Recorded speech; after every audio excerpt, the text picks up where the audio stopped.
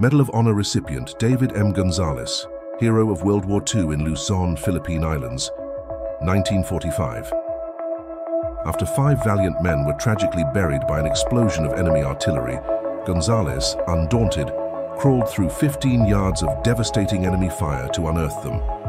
Despite the relentless onslaught of the enemy's relentless firing, he bravely stood up and with unwavering determination used his bare hands and an entrenching tool to rescue 3 of the entombed men before making the ultimate sacrifice.